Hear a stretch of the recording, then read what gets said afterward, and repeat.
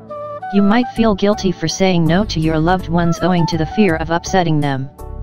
However, by clearly justifying the reasons for declining the request in a polite tone, saying no becomes easier. Here's how.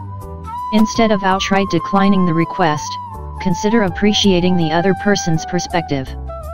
For instance, you don't want to join your friends for a beach vacation, but you like going on lunch with them, so appreciate and recall the good moments with them while saying no.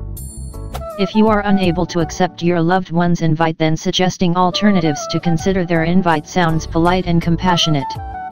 Express other ways of fulfilling their needs in the way they want. Being honest and genuine in expressing your limitations for declining or saying no allows the other individual to better relate to and understand the situation. Expressing gratitude demonstrates that you are grateful for the invite or the offer. For instance, saying "I am grateful for the invite, but I have prior commitments." Do not outrightly decline the offer or a request, as that sounds rude. Use polite phrases that help the other individual understand your situation. Speaking politely gives a respectful and polite tone to the sentences. Avoid sounding harsh and bitter while saying no.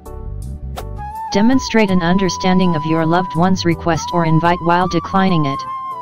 Avoid making them feel upset for declining the request. Use phrases that demonstrate your care and affection for them while saying no to friends and family. For instance, reassure them by saying the declining of the request would not weaken our bond.